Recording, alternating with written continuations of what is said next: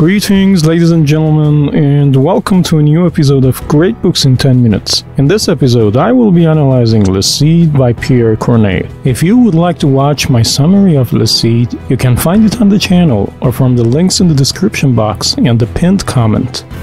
Pierre Corneille's Le Cid is a masterpiece of the 17th century French theater that continues to captivate audiences today. The play explores various themes such as love, honor, duty, and the conflict between personal desires and social obligation, all of which are beautifully portrayed through the love story of young nobleman Rodrigue and his beloved Chimene. In Le Cid, Corneille's writing is exquisite and poetic, and the dialogue between the characters is brimming with emotion and intensity. The language of the play creates a vibrant and immersive world that adds to its timeless appeal. At the core of the play is the tension between Rodrigue's love for Chimene and his responsibility to fight and kill her father, Don Gomez, after he brutally mocks and attacks Rodrigue's father, Don Diego. The central conflict highlights the intricate interplay between personal emotions and societal norms. Furthermore, Chimene's own struggle to balance her love for Rodrigue with her duty to avenge her father's death adds depth to the play's exploration of these themes. In Le Cid, after killing Chimene's father, Rodrigue goes to her and surrenders himself to her judgment. The young man tells his beloved that if killing him is what she desires, then she can take revenge for her father with the same weapon that Rodrigue used to kill him.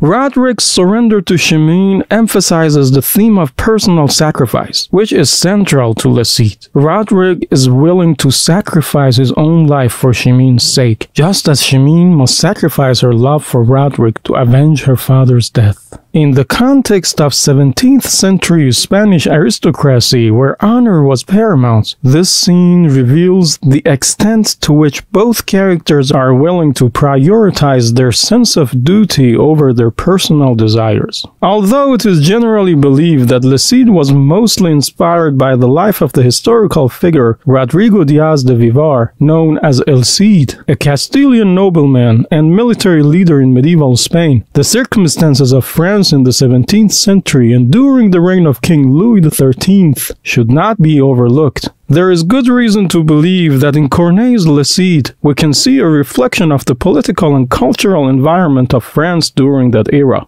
In 1637, France faced both internal and external challenges. Domestically, there were riots by Protestant population, and the problem of Queen Marie de Medici, the king's mother, who could not let go of her power after her son's ascension to the throne, was getting out of hand. Simultaneously, France was at war with Spain, and the king was trying to centralize his power by fighting on multiple fronts. Almost a year before the play was first performed, in August 1636, Spanish forces were advancing on Paris and almost captured the capital. When everyone thought that all was lost, King Louis, in a surprising display of boldness, rallied his troops and drove back the invaders. Considering those circumstances, it is not uncommon for playwrights to draw inspiration from their contemporary surroundings or delicately reference current events in their work.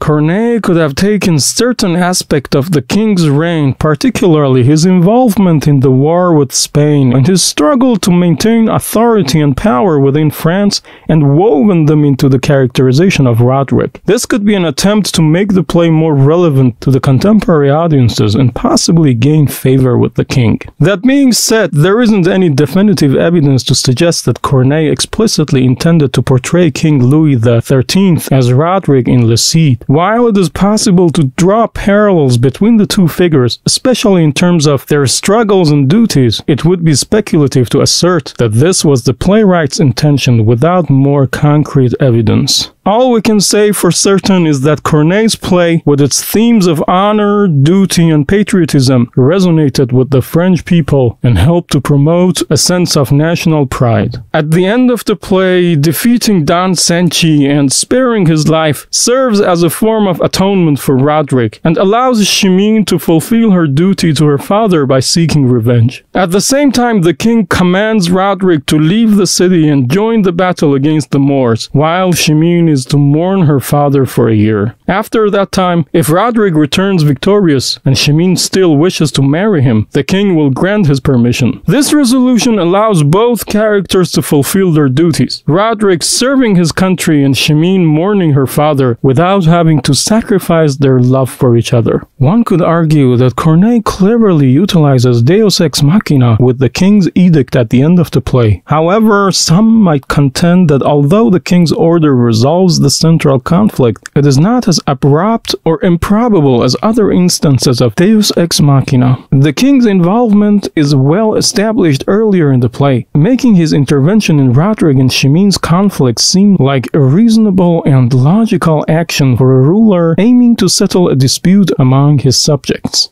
Nonetheless, this intervention fulfills a similar function as Deus Ex Machina, offering an unforeseen resolution to the seemingly insurmountable problem faced by the main characters.